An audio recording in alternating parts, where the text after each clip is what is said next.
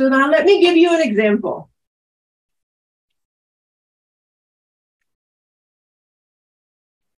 Everybody write that down. I'll give you an example.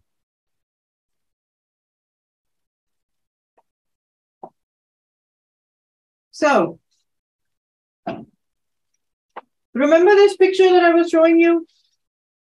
The systems, the macrostate, the ensembles, the distribution, the degeneracy, and the microstate.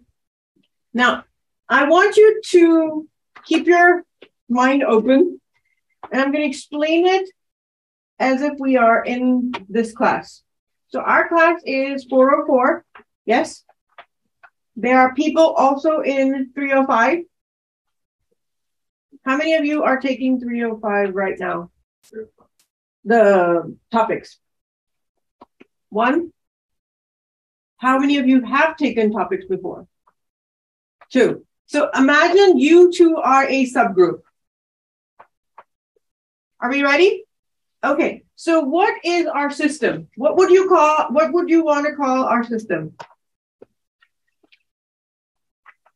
you want to call the system the universe? Or do you want to call this Earth? Do you want to call it the US? Do you want to? 305. No, the system is not 305. So the system is any overarching thing that you have.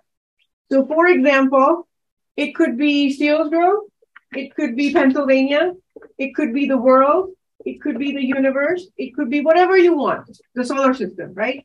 Whatever you define as your system. Got it? So what would you like your system to be? How big? Pierre. Pennsylvania? Is that what your system? That's the system you're looking at, right? That's your system. In PA, there are many schools, correct? What is important to us? Our school, right? That's it. So we are going to call our school SU as the macrostate. You have a question? Nope. Nope. Okay. Now, that macrostate needs to be, so now imagine you guys are all particles now. Okay. So the system on the whole is Pennsylvania. Your macrostate is SU, because that's the one thing we are concerned about here right now. Then ensembles are part of that macrostate that exists. So for example, you guys are in Thermo and topics and possibly a central curriculum class. Everybody's in a different one, right? And those ensembles develop at certain times in a week. And then you go away. And then you make that ensemble again. And then you go away. And then you make that ensemble again. Does that make sense? Okay. Now, that fact that you are collected here Tuesdays and Thursdays between 10 and 11:30 make you an ensemble. Okay? Now, some ensembles might be bigger or some might be smaller.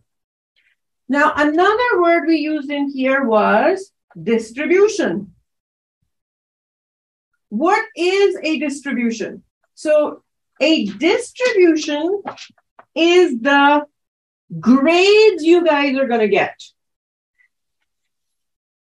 So, there's going to be A's, there's going to be B's, there's going to be C's, there's going to be D's, and hopefully no F's, but there is a likelihood that that might happen, right? In some class.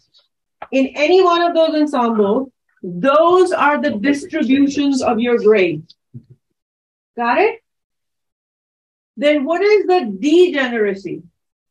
The degeneracy is actually how many types of A's do you get? How many types of B's do you get? How many types of C's? How many types of D's and how many types of F? So what is the degeneracy of an F? Right? It's either an F or not an F. Can you get an F minus? No. Can you be failing that badly? Can you get an F plus? You're failing. So an F is a non-degenerate state. Make sense? But you can get A's, right? How many different kinds of A's could you get at SU? Two. What kind? A and A minus. And then what is a microstate? A microstate is each individual grades. So if I was to tell the microstate of this entire class, will I get into trouble? Yes. But I am allowed to tell you how many people, what number got A's, what number got B's, what number got C's, right? I won't get into trouble for that. You're allowed to tell us the degeneracy of the class. Yes, I am allowed to tell you the distribution of the class. But not who got what. Yes, that will get me into trouble because that is more information than I need to spread. That's the microstate information. Get it? So now, repeating it again. Are we good with this picture? Does that make sense? So I can tell people the degeneracy. I can also tell the distribution, but I cannot tell the microstate. Now, in most cases, we do not care about the microstate. Is that making sense? I think this is the best example I've come up with in just in time.